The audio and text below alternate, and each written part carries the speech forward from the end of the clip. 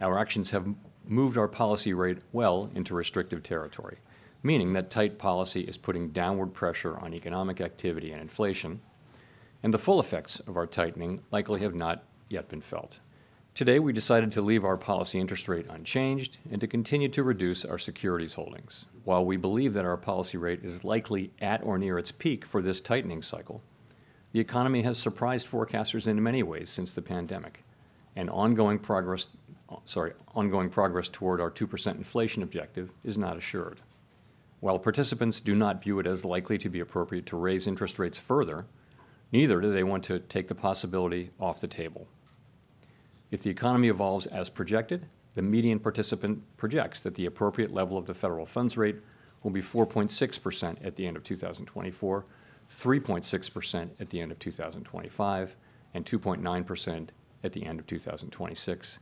The next question, which is when it will become appropriate to begin dialing back the amount of policy restraint that's in place. So that's really the next question, and that's what people are thinking about and talking about. And I would just say this.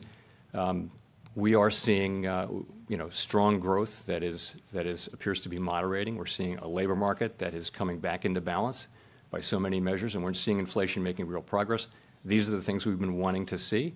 The other question, the question of when will it become appropriate to begin dialing back the amount of policy restraint in place, that begins to come into view and is clearly a topic of discussion out in the world, and also a discussion for us at our meeting today.